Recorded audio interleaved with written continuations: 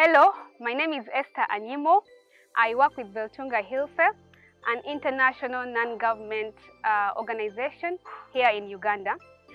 And today I'm with an engineer, Samuel, from Jakana Foods Limited. Jakana is a private sector company. They deal in food processing, specifically for dried fruit. Today, we are going to learn how to make a solar dryer.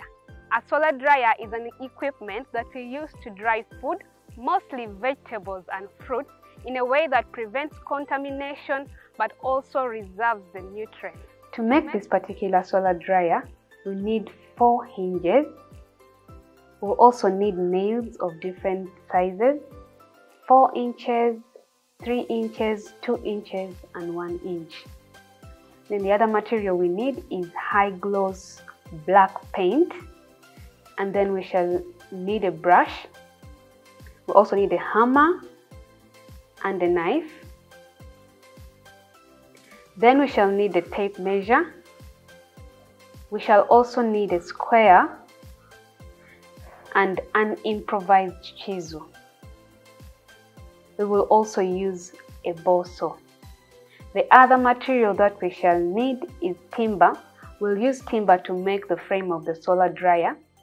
But specifically, we need a 4 by 2 inch timber. We shall need about 6 pieces of this.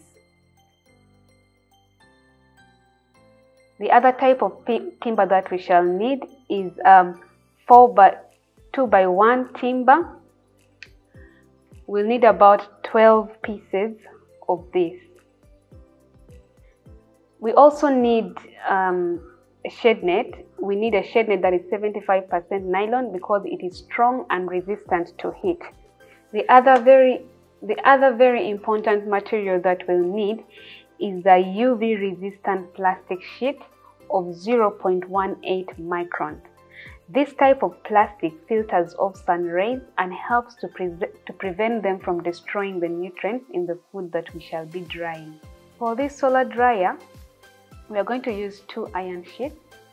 Then we are also going to use a papyrus mat. And finally, we are going to need some pins. We'll need enough of these, and we shall specifically use them for pinning the plastic.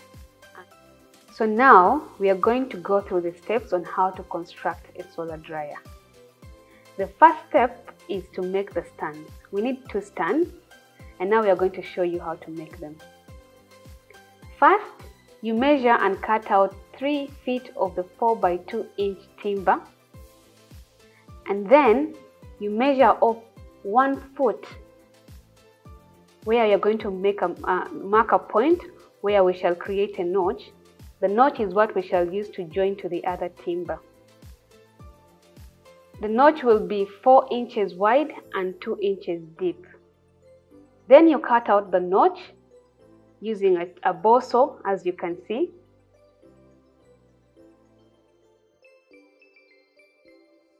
And scoop it out using an improvised chisel.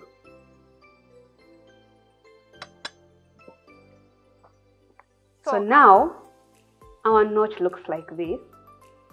You make this notch for all the 4 pillars that we are going to be needing.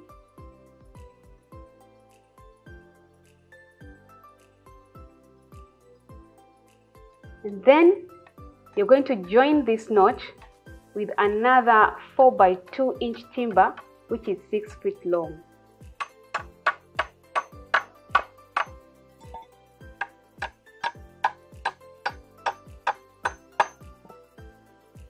You do this for the rest of the other pillars.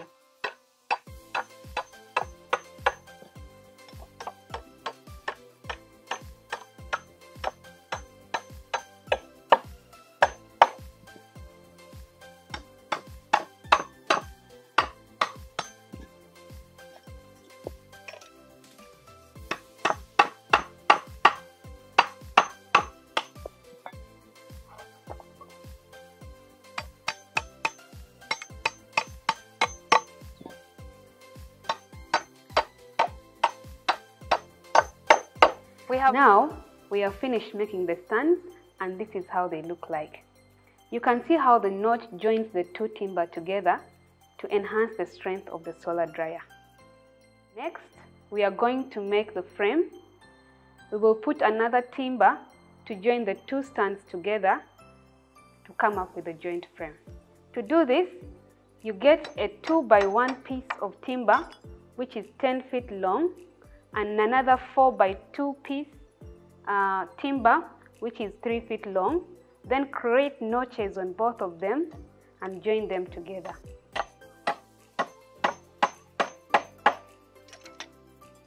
So now, this is the front and back connecting timber.